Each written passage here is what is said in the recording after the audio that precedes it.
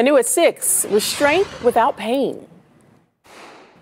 The easiest way to think of it is being able to place handcuffs on somebody from a distance.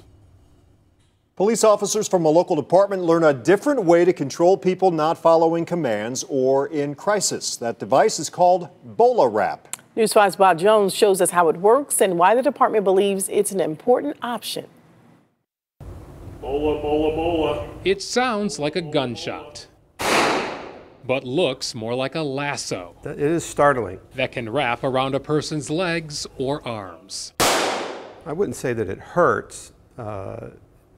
It'd be like maybe, you feel like you're getting hit with a fly swatter. Patrick DeOrio, North Canton's Director of Administration, volunteered to be wrapped, which admittedly is startling. It's scary, it really is. It happens in such an instant that you don't realize, other than the loud bang, the next thing you know, you can't move. North Canton has invested about 16 grand in the restraint technology, which Sergeant Cody Dollinger says uses a cord, metal anchors, and barbed hooks. The cord then wraps around the individual, and those hooks dig into the clothing, and it gives us a temporary amount of time to be able to move in safely. City leaders felt it was important to look for de-escalation options other than tasers and guns. DeOrio says scrutiny of police use of force nationwide and the killing of George Floyd played a role in buying the BolaWraps. We're not going to, be reactive and wait for it. Let's be proactive and